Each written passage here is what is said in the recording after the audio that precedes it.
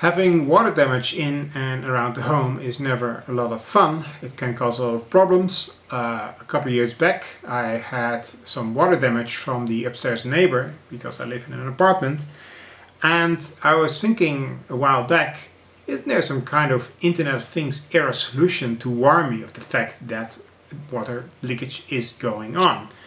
I asked on the Dutch technology forum tweakers.net, and someone told me that the Xiaomi Akara humidity sensor is actually the kind of sensor I want. These are cheap, 10 to 20 euros, so you can install a lot of them, and you can receive them with a specially installed sniffer stick and save all the data on Raspberry Pi and present the data there as well. And in this video I'm going to tell you how I did it. So this is the hardware I've used. First of all, I have used the sensors, the Xiaomi Akara humidity sensors. They do temperature, they do humidity, and they do air pressure, the newer ones. And I bought 5 of them. They're 10 to 15 euros per piece, so they're not really breaking the bank. They run on a normal battery, Panasonic battery, nothing out of the ordinary. They have a self-adhesive strip on it. I haven't used that yet. I just placed it in the house, but I'm gonna stick these to the walls at some point. They also have a backup self-adhesive strip if you ever want to move them, so that's cool. And these send out their data over a protocol called Zigbee. Now you can receive that data with a Xiaomi Akara hub but a cheaper solution is to buy this CC2531 sniffer stick, which can also receive Zigbee after some modifications. These are 10 euros about, and when you can flash new software onto them with a downloader cable like this.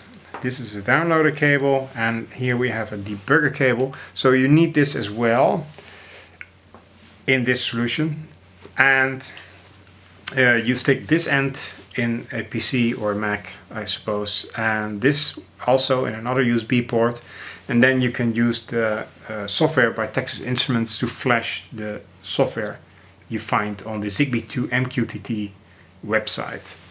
Now, someone told me it's also possible to connect this to the GPIO port of a Raspberry Pi. I have done it this way. I just followed the instructions on the Zigbee2MQTT website. I have no idea how to do it otherwise. But anyway, I got this working. I flashed this. Now you can stick it in a Raspberry Pi, and you can install the Zigbee2MQTT software, and you can also install the domotics software, so your data is coming in nicely, stored on your Raspberry Pi, and with your domotics software, which is a software for home automation, you can get the data on, for example, an iPad or iPhone app.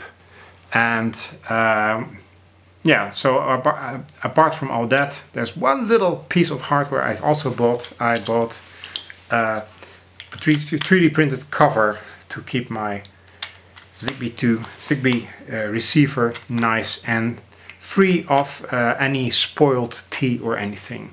So there's another piece of humidity protection for you.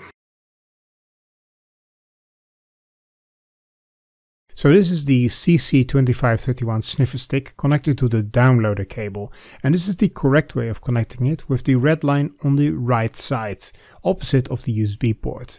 Now we need to connect that sniffer stick to a USB port of the computer, but we need to connect the debugger cable to the computer as well, so we need 2 USB ports.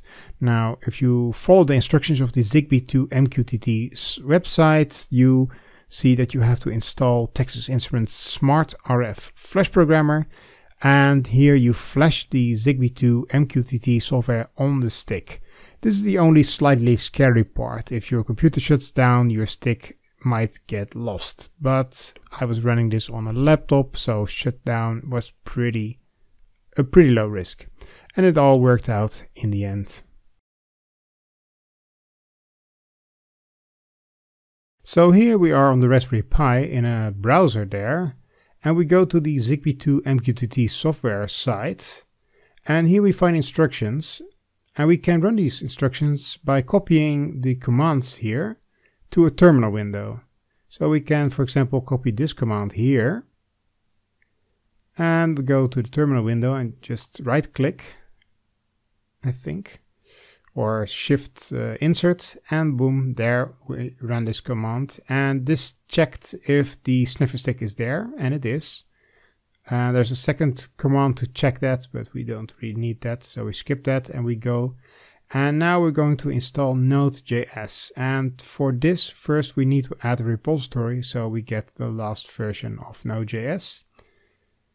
And now we have that repository there, and now we can install a whole lot of things, amongst which Node.js.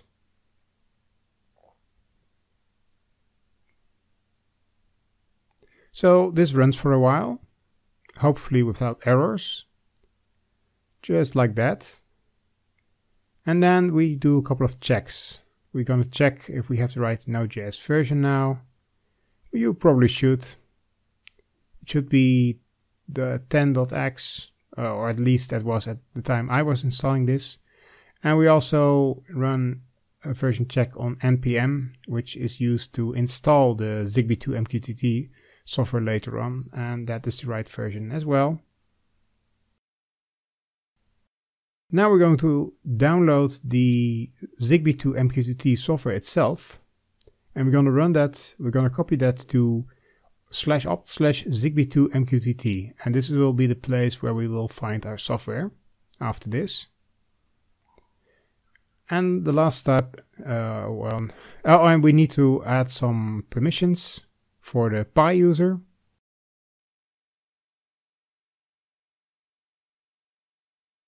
And now we can go to the directory and we can install Zigbee2MQTT.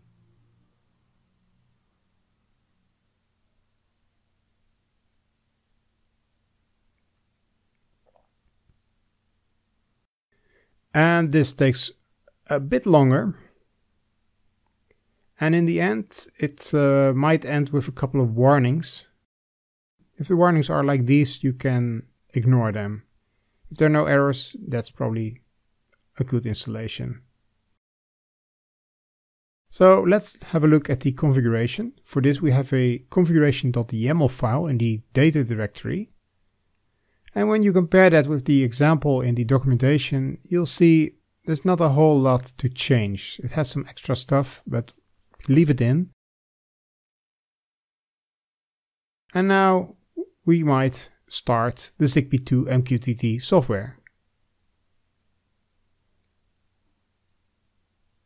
with npm start. And at this point, we are going to encounter a problem.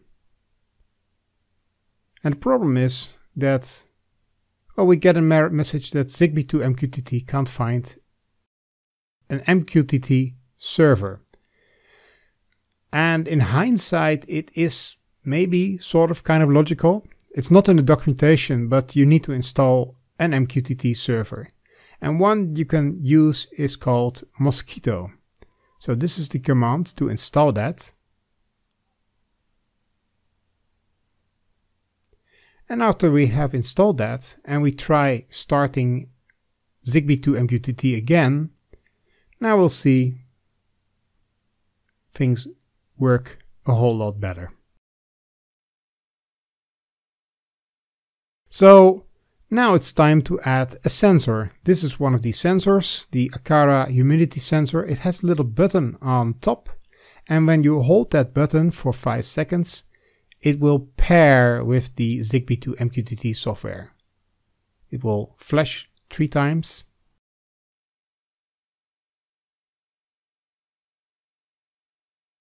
And look at that, we have our first actual data from the sensors with temperature, humidity, and pressure.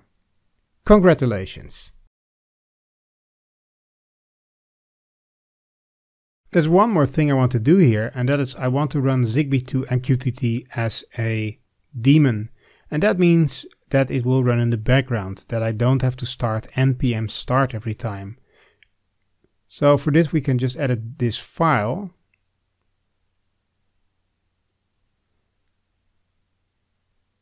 And the documentation has you covered, because you can simply copy this bit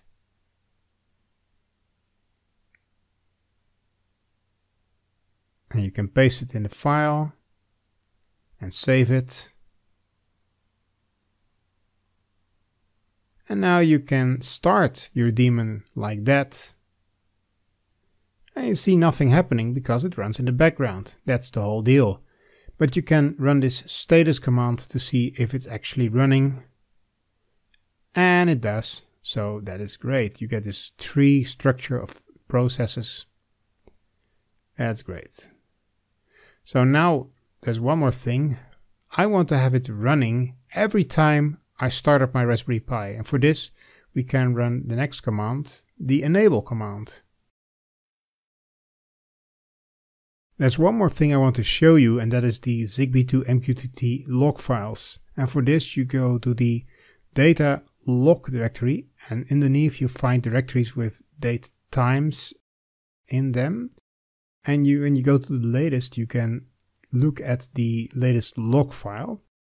And in Linux, there's a tail-f command with which you can follow every new thing that is added to that file. So when I pair a new sensor, you can see that data coming in. That's very nice if you want to debug things.